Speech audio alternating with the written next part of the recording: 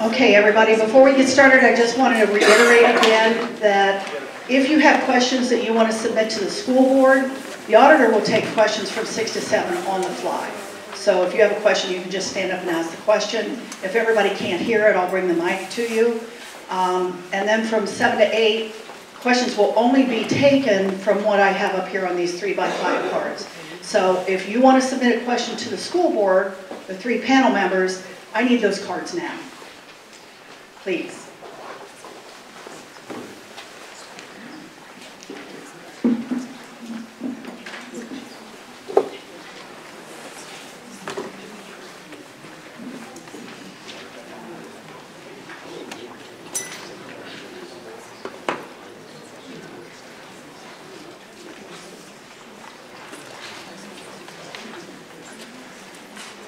Good evening, everybody. Thanks to everybody for coming out tonight. We have a pretty good crowd here, so we appreciate that. Tonight we're going to have 2 parts here. So the first part is David Graham. He's going to do a presentation and then also going to answer questions.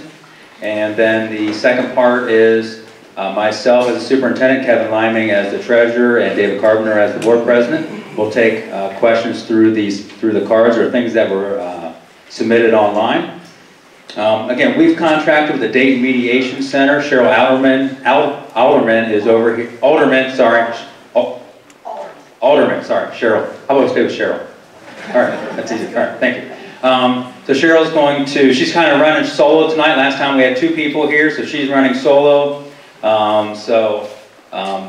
A little understaffed over there, but she's going to do a nice job. So again, I'm going to turn it over to Cheryl here. Again, I appreciate everybody coming out. The correct information is extremely powerful, so we appreciate that. And I'm going to turn it over to Cheryl here. Thanks, Doug. Okay, so rules of engagement. First is campaigning is prohibited on school grounds, so I would assume that means you can't talk about any particular thing that or person that you'd like to see elected, because it's my understanding we have a vacancy again. Nope. No? It's filled. Recording is being conducted by the district, and it will be posted to the school's website, school district's website. All questions should have been submitted by now, and so hopefully you guys have all had a chance to do that. There are 3x5 cards up here that you can write them on. And then the auditor will take questions on the fly between 6 and 7. At 7 o'clock, we'll have the panelists. The panelists will not take questions from the audience. And so with that, we'll go ahead and get started with the auditor.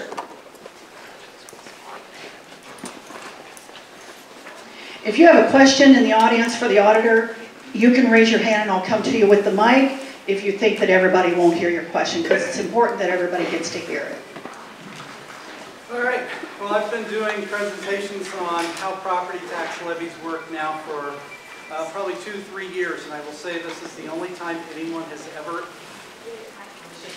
This is...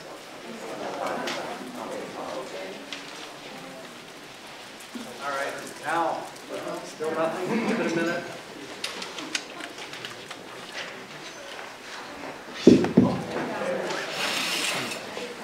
All right. So, I was saying that this is the first time I've ever been invited back to do a presentation on property tax levies. I presented it to the Auditor of State's employees. I presented it to school treasurers. I've presented it to different social groups. And honestly, this is the only time I've been invited back. So, it's important for you to realize what my purpose is here. It is to provide factual information and factual data. I am neither for or against this levy. I do not have an opinion on levies. Even levies that are going on in my hometown of Xenia, I do not express public opinions on them. It would be inappropriate for me to do so. And so I don't want anything I'm saying to be taken as being either for or against the levy. I'm trying to provide factual information. I've been asked to try to simplify the presentation. I think I've done a reasonable good job of that. However, we're still going to have to talk about some concepts of property taxes for the numbers that we're going to go through later to make sense. If you have questions, feel free to ask them as we go. I consider this like algebra. If you didn't understand the first part of what we're going to talk about, then it's going to be hard for you to connect any dots at the end. So again, I hope that those questions are related to property taxes specifically and not to whether the levy is this, that, or the other, but we'll kind of, and while I'm asking you to stay on task, I'm also going to ask you to keep me on task because I can stand up here and tell stories forever. Okay, so the first type of levy is inside millage. It's actually not a voted levy. It was established in 1933. Every taxing district can have up to 10 mills of inside millage. Inside millage is unique in that it acts like we would traditionally think of a levy. As values go up, taxes go up. As values go down, taxes go down. But remember, this is only a maximum of 10 mills in a taxing district. And a taxing district is a unique combination of government entities that tax an area. So if you're in taxing district L32, which is Bellbrook-Sugarcreek School District, Sugarcreek Township, you would have the township, the school district, the county, the health district, and career center. Those would be the entities that make up that taxing district. It's a unique set. If those 5 entities are taxing you, they're in taxing district L32. So the converse is also true. If values were to decrease, the tax revenue on inside millage would also decrease. The next type of levy is a fixed sum levy. Fixed sum levies are voted to generate a specific amount of money. In this case, Bellbrook-Sugarcreek School District has a bond levy that was voted to build a new school. So as values go up, the rate is decreased so that it generates the amount of money that is needed to make the principal and interest payments. Same thing, if values were to go down, the tax rate would go up because as voters who said, yes, whatever it takes to make those principal and interest payments over the next 25, 30 years, whatever the time period was. I give you a simple calculation that really is that easy to calculate what the tax rate is, given an example of raising $200,000 with $50 million in value. Remember, it doesn't matter why value changes. Same thing on inside millage, doesn't matter why value changes on inside millage. Revenue moves in the same direction by an equal percent. With fixed sum levies, it doesn't matter why value changes, the rate is adjusted and the revenue remains flat. So now for the complicated one, voted fixed rate levies. So here, these are levies that how they react, how the rate or revenue reacts depends on the type of value change that occurs. So if we talk about a reappraisal change, that's where I come and reappraise a property, though the characteristics of that property have not changed. They have remained stayed consistent.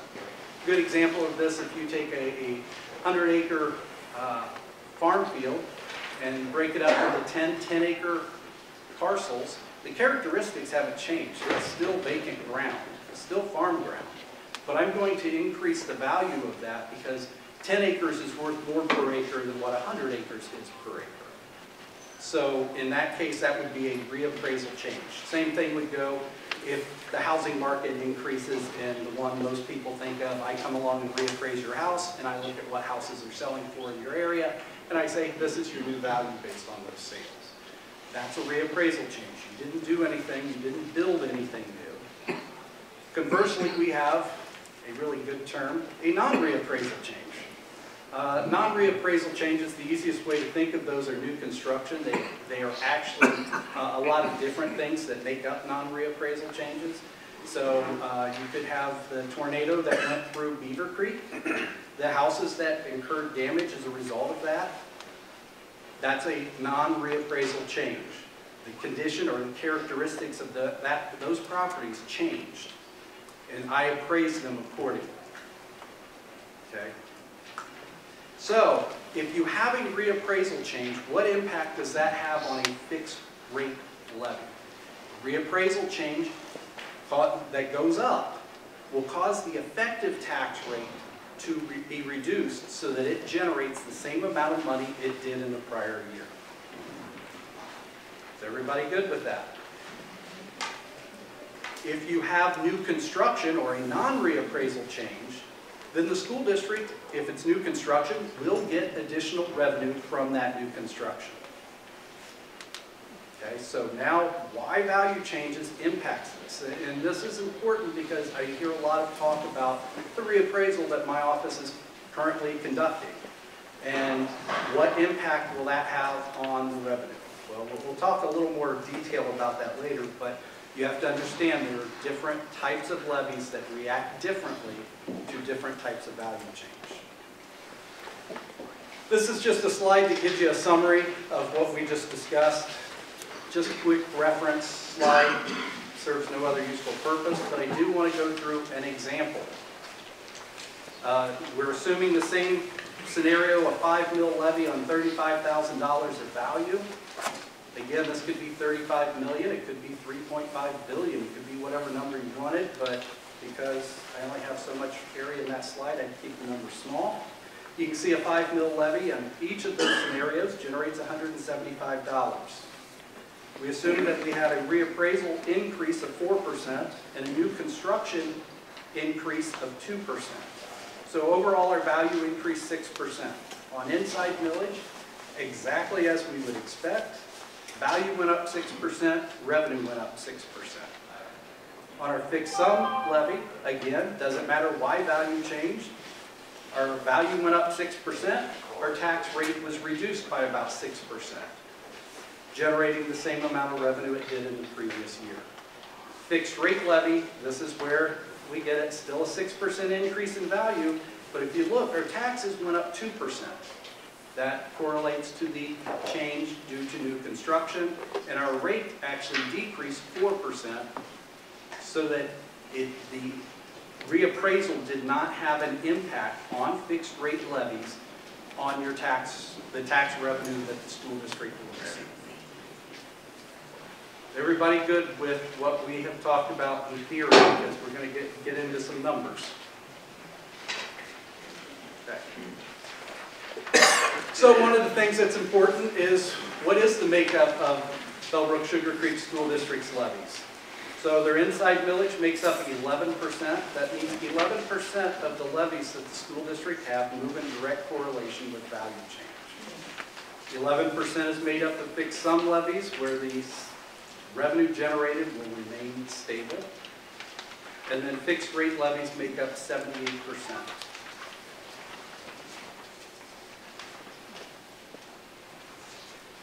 So let's look a little bit at the history of what value changes have occurred at Bellbrook-Sugarcreek School District, and then what the impact on general fund levies only was. So I use general fund only because bond retirement, throwing that in kind of skews the numbers, because again, it's always going to generate the same amount of revenue. The amount needed to make principal and interest payments. So you can see in the dollar change in revenue has gone up every year, except for one. There was a slight decrease that year, but in 2016, they saw a 12% increase. That was because they replaced a $5.5 million levy. So they had a $5.5 million levy that was collecting at approximately $1 million, resulting in a $4.5 million increase. That's the reason you saw the jump there. The other thing to highlight in 2018, when we did our triennial update, the reappraisal increase resulted in a 4.7% increase in property values on average. But you can see that the tax revenues only went up 1.1%.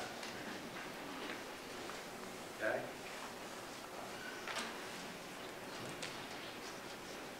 So what will the impact of this proposed levy be on the general fund for the school district? You can see that if this levy were to pass, based on current revenue estimates, there would be a 16% increase in tax revenue. That's not total revenue, that's just the school district's tax revenue. I will say questions help me a lot because when you guys ask questions, I get to take a drink of water. So if you haven't, now's a good time. All right. So I have one over here, Doug. Okay. A recent mass mailing implied that the county auditor has spoken out against the school levy and politicized the auditor's office. Could Mr. Graham answer these questions? Does he oppose issue 9? No. But I don't favor it either. That's a political answer if you ever heard one, right?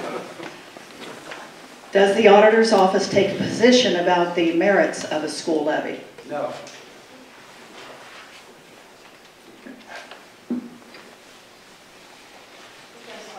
Okay, yes, ma'am. Given the scenario in Bellbrook-Sugarcreek and other communities, does the county have the ability to go to the state to recoup some of the tax money that they will lose from the devaluation of those properties? Okay, did everybody hear the question? No. Okay, I was afraid of that. So, I'll tell you what, that was a pretty detailed question. If I can grab the mic over here real quick.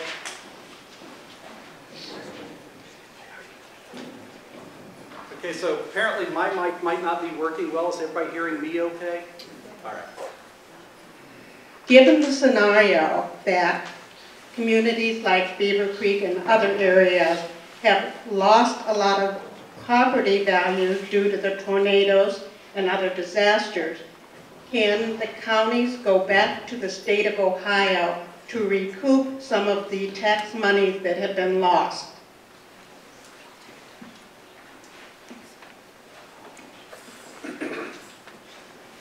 Okay, so from a property tax perspective, no.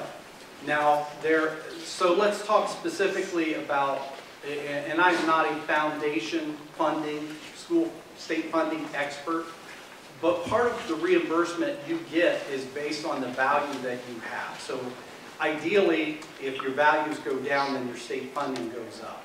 I'm going to tell you, in the case of Bellbrook-Sugarcreek, just because I done a presentation recently in Bellbrook-Sugarcreek, the new construction that occurred in Bellbrook-Sugarcreek was greater than what the loss that they had due to the tornado was. So, and I point that out because that's not necessarily true in places in Montgomery County. But for Greene County, when the Daily News came to me and said, hey, we're looking for numbers, how much revenue is going to be lost by Bellbrook-Sugarcreek governments, and when I gave them the numbers, they said, Bellbrook-Sugarcreek's doing okay, don't worry about them. Okay, so I can't answer that intelligently on a school foundation formula basis, so I apologize. So if we look at what is the impact of this levy on your tax bill, so and I will refer to taxing districts L32, which we've already defined as Sugar Creek Township, Bellbrook-Sugarcreek School District, and L35 is Bellbrook City, Bellbrook-Sugarcreek School District. So if I use terms L32 and L35, forgive me, it's the world I live in and it's the way I talk. So you can see that if you're in taxing district L32, this levy would cause an 8.3% increase in your tax burden. If you are in Bellbrook City, it would be an 8% increase.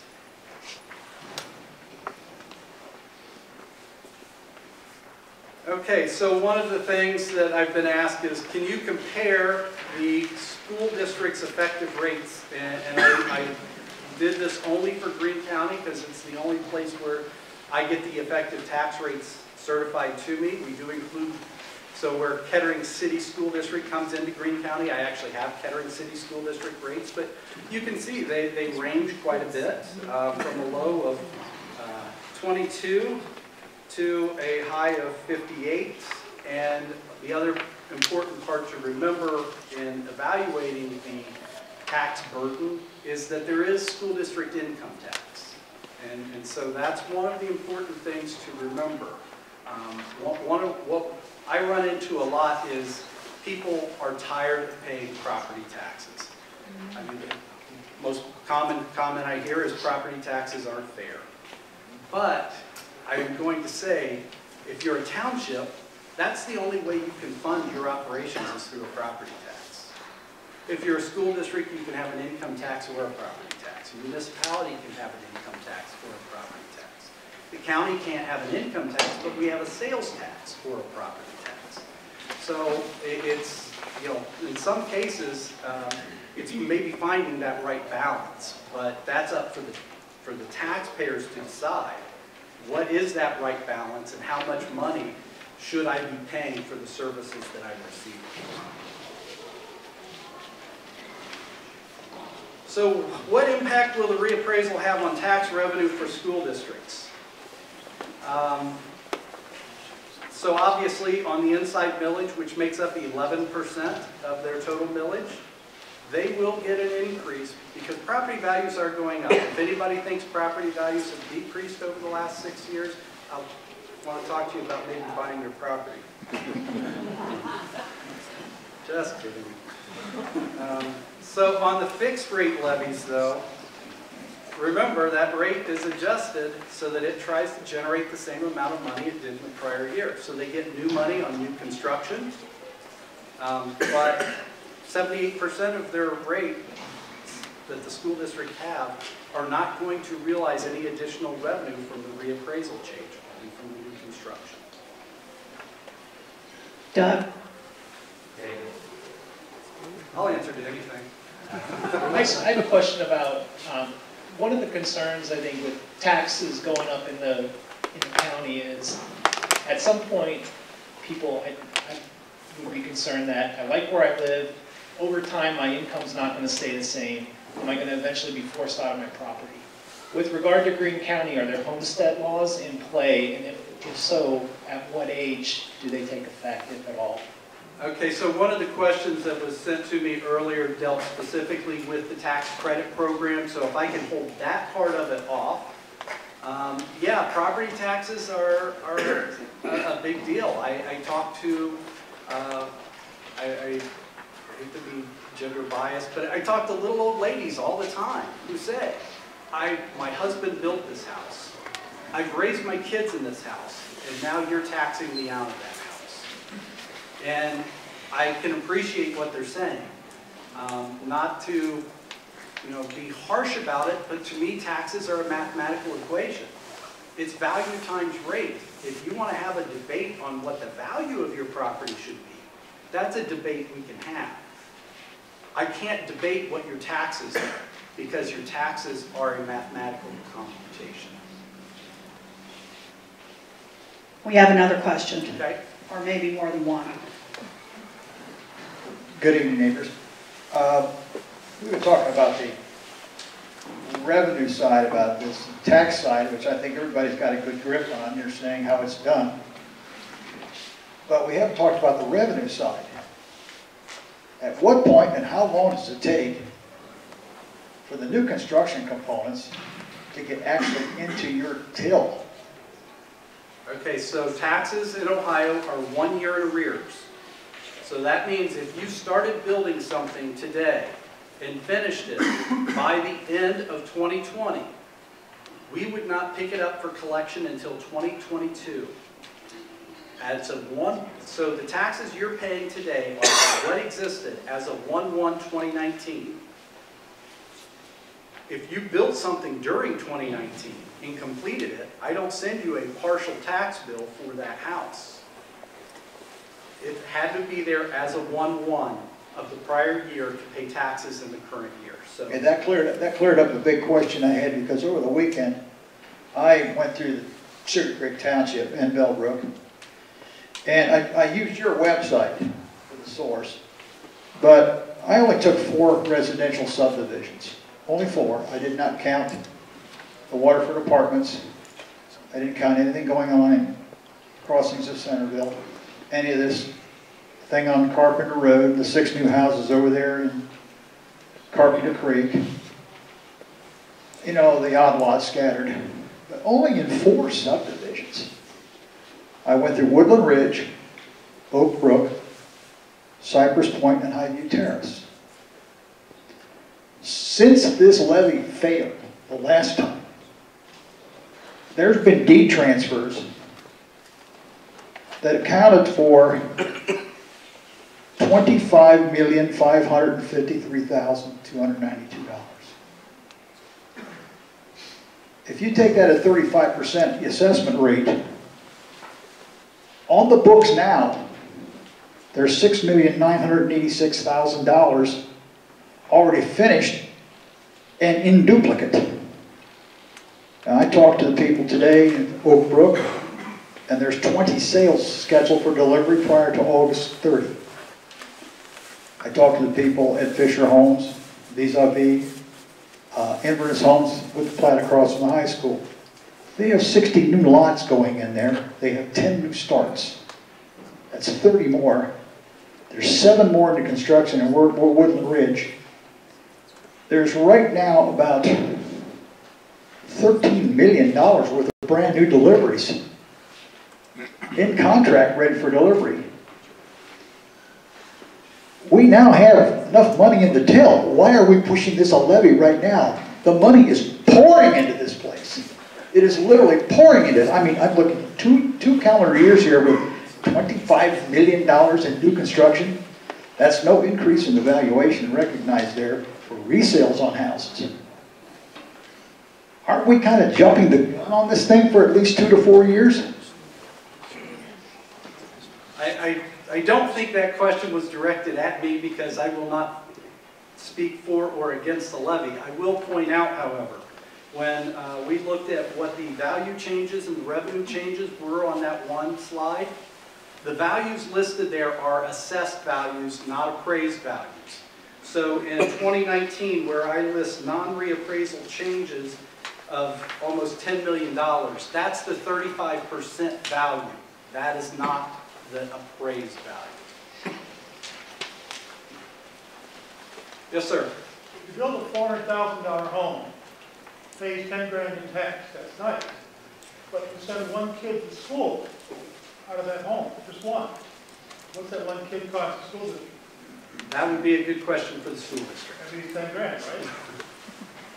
So, Doug, do you want to be more clear about the questions that are more geared for you? I will try to keep them on point. That one may have gone on a little longer, but I think it was an interesting point because new construction is something that does result in additional revenue. It may also result in additional expenses.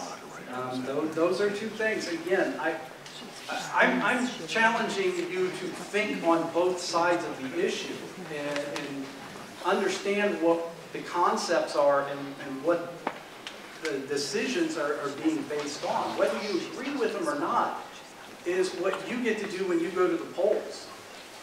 It's not for me to tell you that, yeah, they're losing money on every new house that's built. I don't know that. I've never done a study on that. But I will say there have been studies that will tell you that new construction in certain areas are more profitable than new construction in other areas, and probably the most profitable thing you have is a farm field. One house and 200 acres.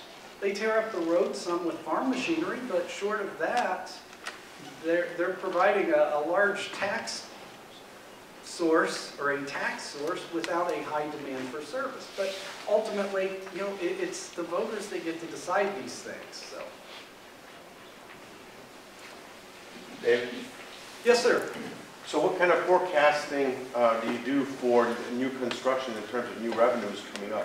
You know, do you go 2, 5 years out, if at all? I would look out the next year. I have to provide, I always say my job has never been to project what is going to happen.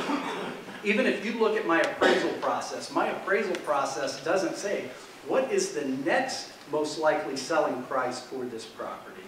It's based on past sales, what is the likely selling price? So when you ask me how far out I look 1 year out because I have to provide the school district and every other government entity with an estimate of the tax revenues that I expect they're going to get in the following tax year so that they can start their budget process. Because like the other gentleman just mentioned, there's a ton of construction going on here, and some of that stuff's going to be completed in the next year, year and a half, and so that's probably not going to be factored into any potential revenues that the school district can get.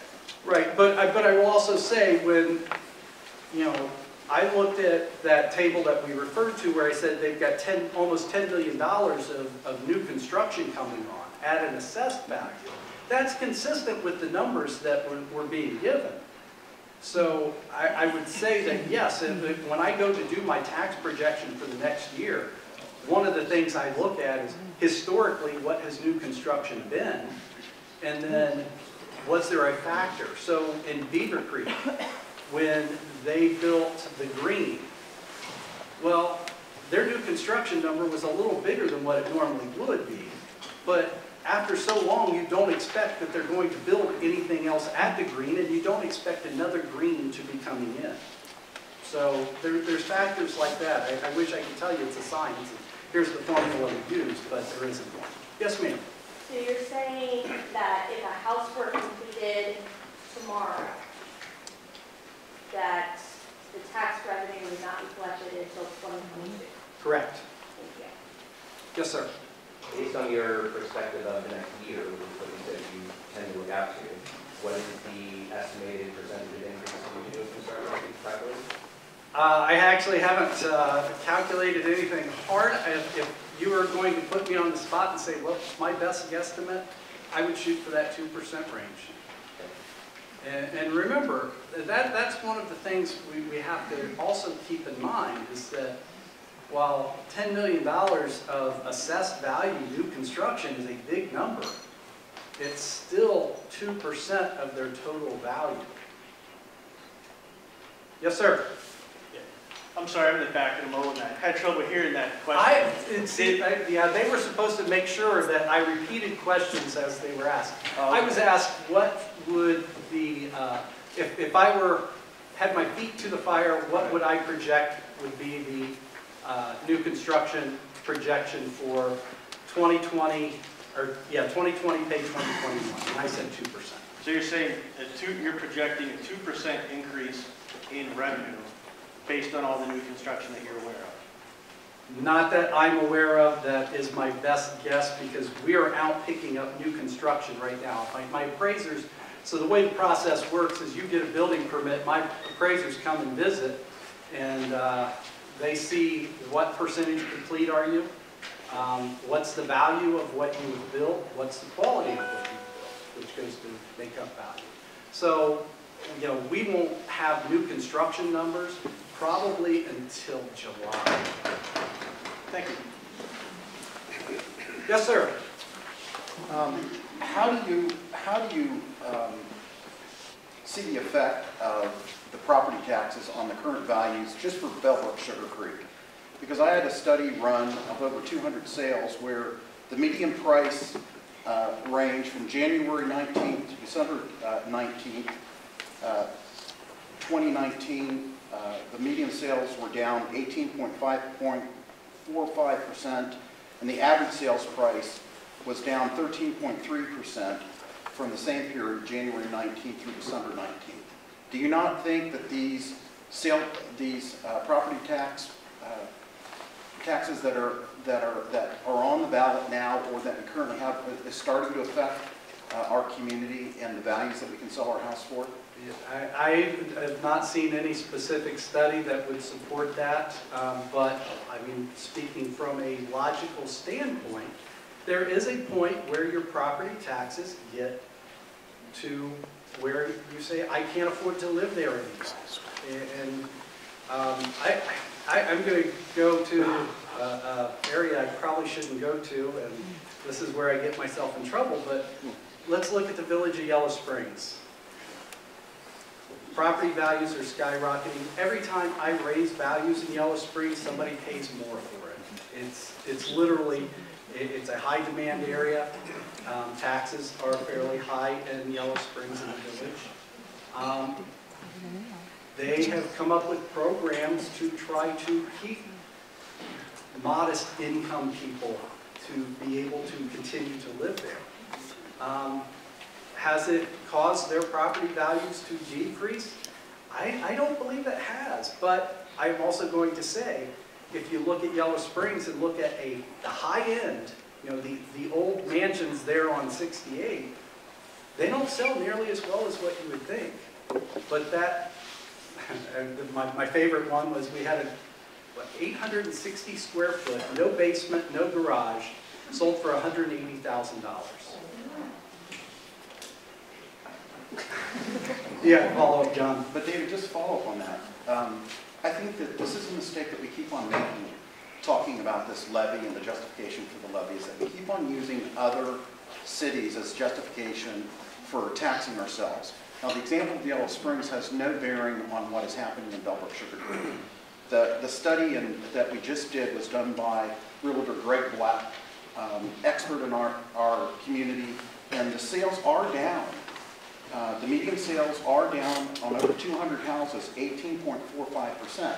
And our contention is it has everything to do with the property tax levy, because people are looking for other communities with less taxes. And I can appreciate what you're saying, and I'm not dismissing it and saying you're wrong. It's really off point for what we're talking about. So Right. I gave you an opportunity to make that Thank you. point, and it's really outside of my scope. We can have those valuation discussions once I have reappraisal values out there. Okay, so now I'm kind of lost. What impact will the reappraisal have on tax revenue for the school district? I think we already did that one. So what impact will it have on you as the individual taxpayer? That's what everybody wants to know. And I give you the same wishy-washy answer that I gave you earlier. Inside millage, guess what? Your value increase is going to cause your inside taxes on your inside millage to increase. However, for fixed rate levies, it's not that easy because everybody's value doesn't change by the same percentage. If you live in the city of Bellbrook, do you think your value is going to change by the same percentage as somebody who lives in the village of Bowersville? I know we're here talking about Bellbrook-Sugarcreek school levy, but county-wide levies are county-wide. So let's just look at a relative tax example and pretend that we only have two property owners in Greene County, owner A and owner B. They each have equal value, total $70,000, and the 2 mil levy generates $140 a year. I come along and do my reappraisal, and I say owner A gets a 14% increase and owner B gets a 6% increase. It had nothing to do with campaign contributions, I promise. Sorry. Sometimes I tickle myself. So if you look at the scenario, new taxes, based on, we reduced the tax rate to 1.8 mil, so it still generates that same $140 a year, but owner A saw a tax increase of 4%, while owner B saw a tax decrease of 4%. That's because their values, the average value change was 10%. Somebody changed by more than the average, and somebody changed by less than the average. So the person who changed by less than an average on a fixed rate levy is going to see their taxes decrease. The person who increases by more than the average on a fixed rate levy is going to see their taxes increase. That's why I can't answer the question. Even in August, when we're sending out letters telling you what your new value is, and you call and ask me, David, can you tell me what the impact on my taxes are going to be? I can't. Well, I can, but it takes me 2 or 3 hours to calculate. And I don't have that kind of time. So, yes, sir? Yes, I have question A and question B. I'll start with A first. I have something I received that attributes you saying that property taxes are going to go up an average of 18%. Is that a true statement or not? That is not a true, the question was, I was attributed with the comment that taxes are going to go up 18%. That is not a true statement. Okay. I don't know what they'll go up, but I did not say 18%. Okay. The second deals with, you estimate that even without a new levy, the schools will receive an additional $832,000 in funds for reassessment. Again, we will actually discuss that. That was a model that I built, and the model was intended to prove something specific, but we will talk about that here in a little bit. Yes or no? Is that correct or incorrect? Yes or no? Yes and no. So it based on the model, but again, remember, we'll get, when I get through that, if you still have a question on where I stand on that, I will be happy to readdress that question. All right, thank you. So you're getting there. Yes, Okay. slowly but surely now. But I love the questions. I'd much rather have questions come up. Is it about $832,000? Okay. There have been questions about the overall process and timeline that you normally take for reassessments. Could you discuss when you would normally be coming back to voters with the reassessment values? Yes. So I tell you what, that's actually a slide too, so if I can put that question on. Absolutely. So we're actually to the $832,000 question right now. I built a model because I'm a nerd and I love spreadsheets. So on this model, I used my most recent sales ratio report that I ran, which said I had a, oh, I'm sorry, I skipped the slide. We're about to get there. So my most recent sales ratio report showed that on residential properties, I'm at 83% of the sales price. On agricultural properties, I'm at 70% of the sales price. And then on commercial properties, I'm at 84%. So let's stick with just the residential model here. That makes up the bulk of the values in the school district. That I would project, based on these numbers, that we would have a 12% increase in property values on residential properties on average. Doesn't mean everybody's going up 12%. That means on average, that's what my expectation would be. Now, if you notice, my 12% and 80 plus 83 does not equal 100%. State law requires that I appraise properties at 100%, but I use a statistical model. And using a statistical model, I feel much more comfortable shooting for 95%. And the reason's really simple. If I shoot for 100% in a statistical model, that means I have just as many people overappraised as underappraised. People who are overappraised yell at me. I try to minimize that to the best of my abilities while still doing my statutory duty. And quite honestly, the Department of Taxation, who has to approve my values, doesn't want me turning them in at 100% either, because they know we're using statistical models. Yes, ma'am? Can you explain what you mean by the sales ratio of 83%? If you take my appraised value divided by the sales price, it's at 83% on average for properties. Now remember, I don't appraise on average for the city of Bellbrook. There's neighborhoods within the city of Bellbrook that we break down our analysis to those. That's the reason it's kind of, when I say that 12%, it's a little difficult to hold me to that, because it's based on the total taxing district. So that's the value of the appraisal.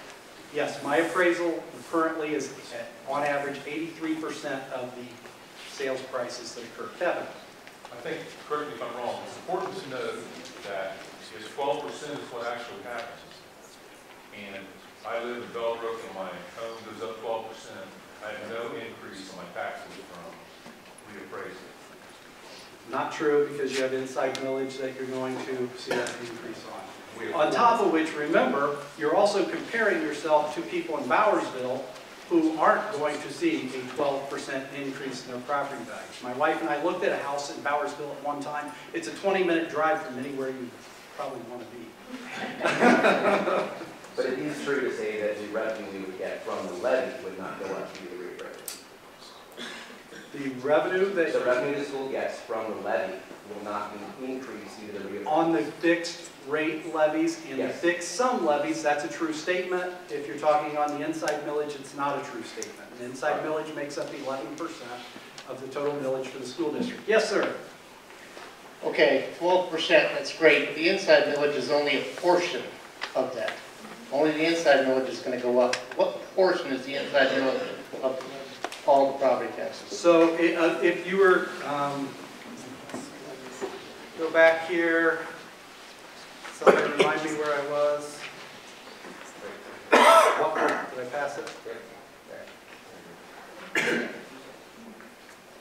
Oh, I don't have that. I apologize. I thought I did have that as one of my slides.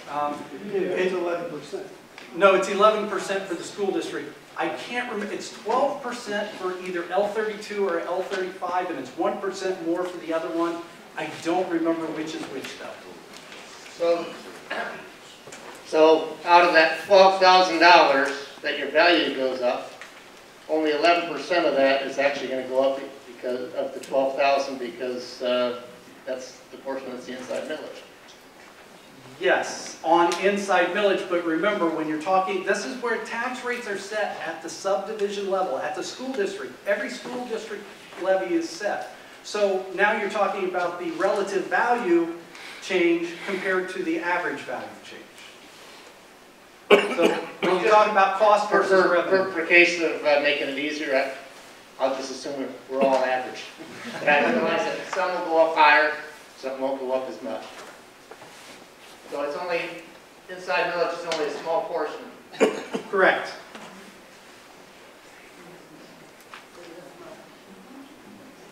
Okay, so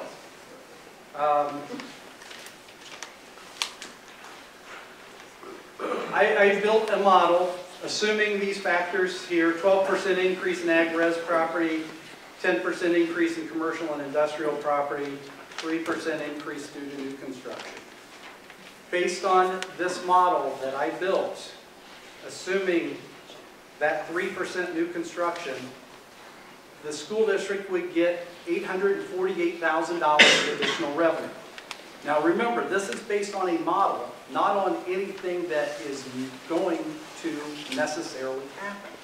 I assumed a 3% increase in new construction. Why did I pick 3%? Because I was trying to prove to everybody that just because your value goes up 12% doesn't mean your taxes are going to go up 12%.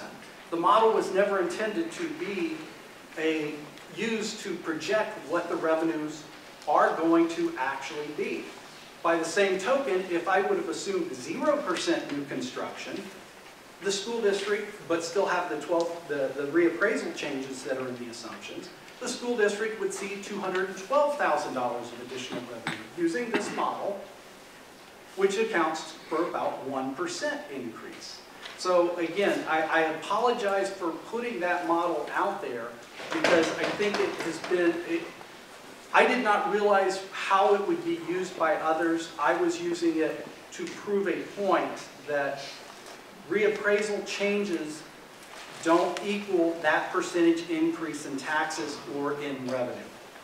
And that was my goal with that model. I wish I never would have built that model. Spreadsheets can be dangerous. Questions on the model? All right. Oh, yes, sir. When would the schools realize the $848,000? Under that model. Under the model. Let's say $200,000 or $5 million. Yeah, based on the model. So the reappraisal is going to take place for tax year 2020, which will affect 2021 tax revenues. All right. All right. I knew what your question was. I just thought. Yes, sir.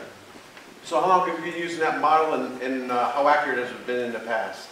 Well, the model is wholly accurate if your assumptions are accurate. It's just like any other model. It's mathematics. I mean, I know the formulas. My problem, if I would have thrown 2% in there or 1.9% consistent with what it was in tax year 19, I would have felt a lot better about that number of $800,000 because at least then I would say, look, I would expect that, yes, there's going to be new construction in Bellbrook-Sugarcreek School District. If you don't think there is, then you haven't been driving around it. But to put a 3%, that's higher than what any of, from 2013 going forward, that's a higher increase than what any of those years have been, which is why I would ask that you discount the 848 or the 832. And I don't know where the 832 came from. I'll be quite honest. Other people can build models too. I'm not the only one who has this magic ability. I don't know where they got my secret decoder ring, but I So I'm not going to say the $848,000 or 832 that's referenced in the mailer. It wasn't something that was completely made up. It was based on a model that I produced. And you know, I just know that I would not come to you and say this is what the revenues are going to be. John, So, or Mr. Stafford, the I apologize. 832 number, I wasn't lying about because that's what you told me, so that is a real number, correct? That is a number that was based on that model that I gave. It was taken out of context, sir. Now, wait a minute. This is what we're not You're here for, rude, okay? and I'm tired of it Okay. every time I come to a meeting, All right. that the vote no people, vote yes people think they can interrupt me anytime they feel like it. Question Shame was on asked you. and I answered. never Yes, sir. interrupted anyone Next else. question. I think that the Bible's got all these people confused. I do. That's the reason I apologize for ever producing that model. You know, the bottom line is, if they pass the budget, the taxes are going to go up. When they reappraise your house, your taxes are going to go up. Do we know how much? But the question that you need to ask yourself is how many taxes can you afford? Knowing well and good that over this 40-year course of time that you're going. One thing about this wonderful school levy is when you put it on, you don't have a magic wand to wave it to go away. It's there forever. And I can tell you the same as I can tell you my first thing, in 4 years, they're going to be broke again, and they're going to want more money. So the question is, you can look at his models, you can hear what they tell you. I'm just telling you like it is, and it isn't. You're going to have a police want more funding. They're getting ready to build a new county jail in Green County. That's going to cost you more money. So the bottom line is how many taxes. All right, and I agree that that's restating. I said it's up to the voters. Yes, sir. So Doug, we've got a question that's been waiting back here, and I see some hands up. And I don't know how much of the slides you have left that you want to get through. So where are you on time? I am short on time, but I would rather answer questions, and everybody has my resources.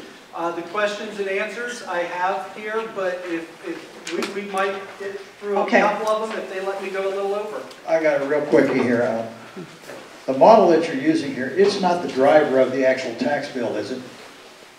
The model I built has nothing to do with tax bill. It has to do with tax revenue for the school district. Do you actually have that done by the guys like Tyler Technologies downtown, Dayton? No, I create my own spreadsheets.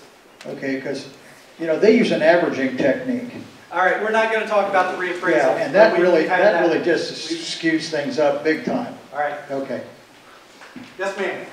Knowing even after this levy, whether it passes or not, we're still one of 4 places in the state of Ohio that don't have income taxes. We're still going to need income coming from somewhere for the schools, just like every other district in the state, unless something big happens with state funding.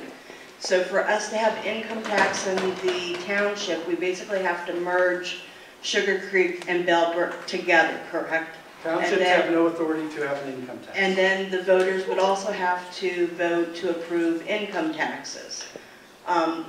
Educate me on what that would do differently to help the schools if we had income taxes versus getting it from property taxes. Well, I mean, again, it's that balance between how do you want to pay your taxes. I live in the city of Xenia. I pay Xenia property taxes. I pay city of Xenia income tax. I pay Xenia City Schools income tax. I pay Xenia City Schools property tax. It's a balance, and there is no right answer. I mean, ultimately, how much revenue is what you guys decide, and how you pay it is what you decide when you go to. But would that help senior citizens and lower income individuals? Generally speaking, yes, income tax is viewed as a more fair tax because it is not based on the value of what you own. Yes, sir. So, regardless of what mathematical model you use, I don't care if you use a Gaussian distribution or uniform distribution or whatever, all right? Are property values going to increase? There are inflationary causes for the property values to increase. I'm saying this because property values are going to increase regardless of what we do, because there is inflation. And people want to move to desirable places like Bellbrook. Are they going to increase if there are inflationary increases on it? Are your taxes going to increase or are values going to increase? Values. Values are going to increase. Yes. I can tell you, those inflationary factors Yes. stopped at December 31st of 2019. And if inflationary increases occur, will value increases occur? Yes. Potentially. Yes. Yes. Yes, ma'am. I don't know if I understood what she said. She said something to the effect that Bellbrook and Sugarcreek would have to merge to put in some tax. If for a township, the township has no authority. Nobody heard that question. But the school district could come in and do it. Yes. They don't have to merge. That is correct. The school district income tax is nothing to do with townships or city, or, right, yes. Okay, so that's, Nobody heard the question. I'm sorry, the question was, for a school district income tax, would the township and the municipality have to merge? No, they would not. School district income tax is on the books. It doesn't, it just requires the school district and the voters to pass it. First of all, it's not an income tax, it's an earned income tax. Interest, dividends, pensions, IRA distributions are not subject to tax. It depends. Xenia City's school district's tax is a income tax. It is not just on earned income. The other thing, just to put a simple clarification. You got a house, 450 grand, pays 10 grand in tax. 10 grand in tax is 6 grand in school tax. 6 grand in school tax is $4,000 less than a $10,000 cost per student. So if you build a new house for 450 grand, it actually costs the school district 4 grand for each student that's there. So we're talking about this increase in revenue. That's step one. Step two is the increase in expense, which exceeds the revenue. We actually lose money on new construction under $440,000 with one student per home. So don't look at just the additional revenue, look at the net contribution. There's not apartments. And that's where I don't know what it costs in Bellbrook-Sugarcreek School District to educate these students. Those are numbers that they are the expert on those numbers. have a question.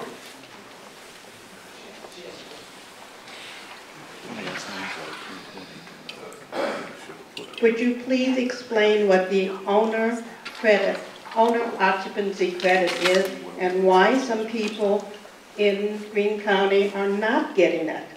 Okay, so there are 3 tax credit programs, and thank you for bringing me back to that. That was one of the questions, and I know you guys are sitting there going, was he going to go all night? Or so the owner non-business credit is based on the classification of your property. If you have an agricultural or residential property, you automatically receive that. The owner occupancy credit, you have to claim that house as your primary residence. You have to actually file an application to receive that credit. That credit is, it used to be 2.5%, now it's 2.5% on qualifying levies. Qualifying levy is defined as any levy that was passed after or before August 1st of 2013.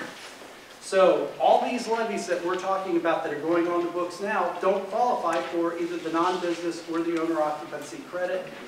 Owner occupancy credit, everybody doesn't get it because you may own a rental property. You may claim residency in Florida, whose tax break is much greater than what it is here in Ohio. So there's a lot of reasons why I just don't sign residential properties up for owner occupancy credit. Yes? I've lived in the community for 47.5 years. I do not ever remember applying for that credit. But I know that some of the people in my neighborhood who have recently moved in are not getting the credit. Did the application process change? No. So what we do is every time a property transfers, a residential property with a dwelling on it transfers, we send the new property owner an owner occupancy application. We also go and look at all the new construction once we put it in July, August timeframe, and any of those that are new houses, we mail that property owner an owner occupancy credit application.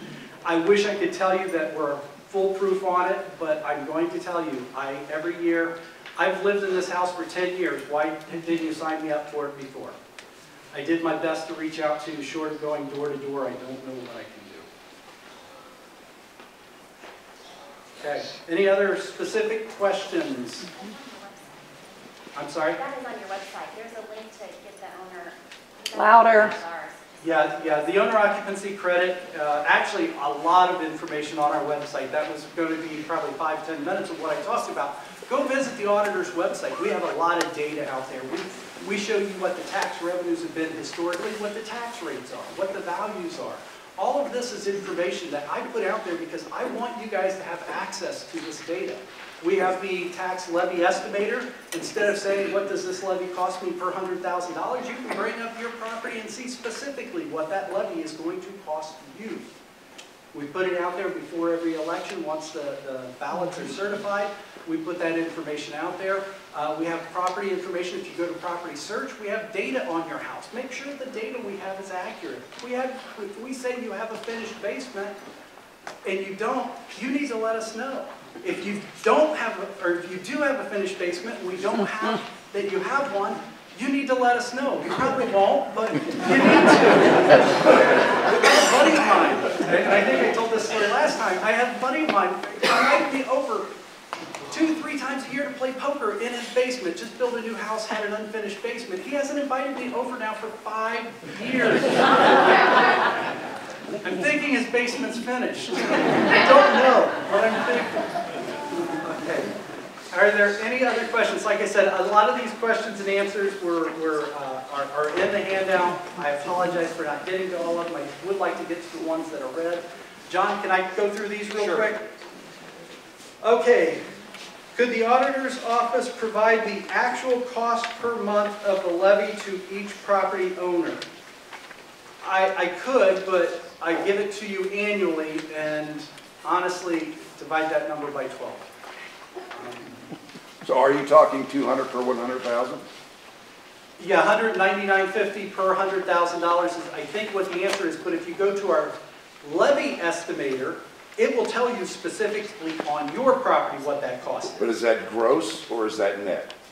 It's going to be after, if you qualify for homestead, it's going to have taken the homestead out of it. It's going to be the number based on the certified tax rates that I have right now. So remember, one of the things to keep in mind, when this reappraisal occurs, values are going up.